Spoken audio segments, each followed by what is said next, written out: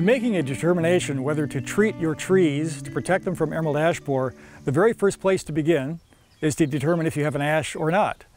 So put down the newspaper, head out to the yard, and these are some tips that you might use to identify your trees. In Iowa, we have 4 predominant species: white ash, green ash, blue ash, and black ash. All fantastic trees, but of course all are very susceptible to the emerald ash borer.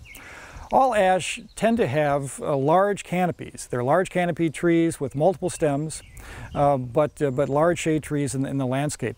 But they have a couple of factors that are consistent between species. One is that they all have opposite buds. That is, the buds oppose each other on the stem. Very, very easy to see.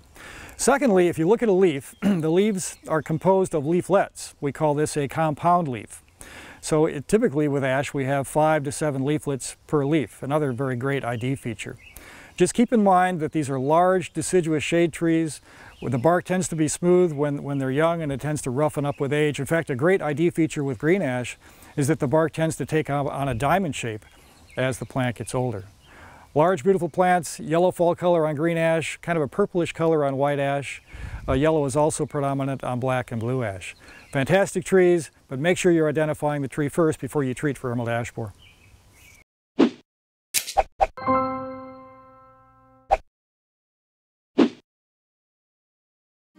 It can be difficult to tell if an ash tree is infested with emerald ash borer, but by looking at the symptoms we can usually tell if it's likely that there is an infestation.